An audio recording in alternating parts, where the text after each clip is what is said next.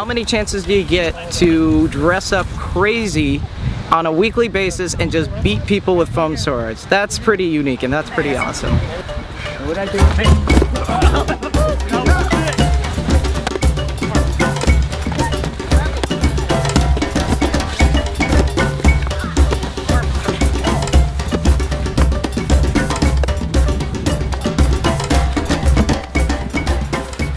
The sport's name is Belegarth. We are in the Tiernanog realm. The organization of Belegarth is a West Coast based boffer sport. In our sport, sure, we have people that put on face paint, we have people that dress up crazy, I mean, look at me.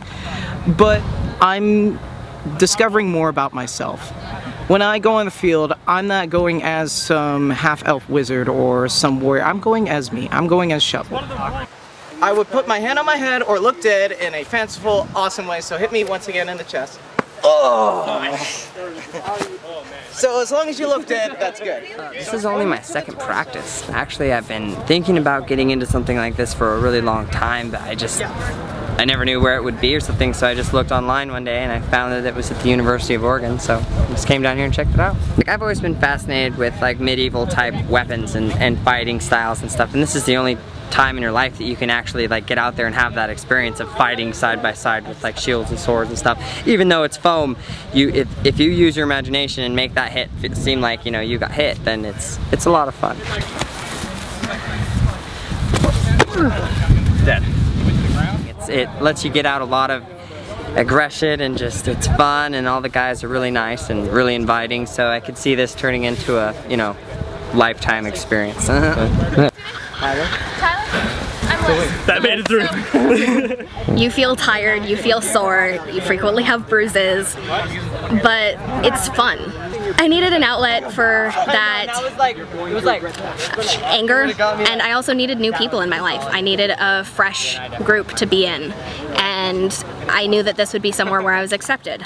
Full contact, like nobody wants their nose broken by a spear, you know? It's like, I mean, totally. The community is just full of great people. It's very welcoming. You can find all sorts of things that you need, both in and out of the community. It's an amazing stress relief.